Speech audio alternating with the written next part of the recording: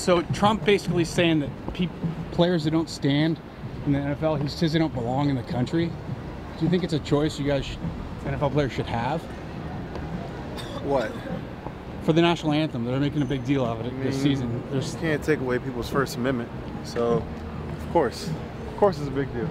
So Trump is like completely in the. He doesn't even understand what it's about. It sounds like Trump don't understand a lot, so I think that's one of the things. I think he needs to have a sit down with like authorities in the NFL, like Kaepernick maybe, and so they can explain why they're doing it. I think he should focus on, leading our country and doing a better job at what he's been doing, because right now it's just, a lot of people don't have faith in him because there's so many lies, so many deceitful things that come out of his mouth on a consistent basis. I think he can do a better job at that. He's got enough on his plate. I mean, he's dealing with the North Korea stuff. He's got to deal with the unemployment stuff.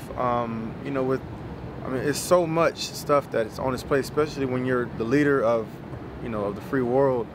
There's a lot that he needs to focus on. Football is not one of those things. Okay. You know what I mean? I think, again, I believe in staying in your lane. You know what I mean? And I've never seen a president. So Trump needs to stay in his lane. He's swerving. I've never seen a president try to literally dictate to a professional sport of what they should and should not do. You know what I mean? So, I guess that's my take on it. Thanks a lot, Reggie. Right, have a good night, man. Take care, man.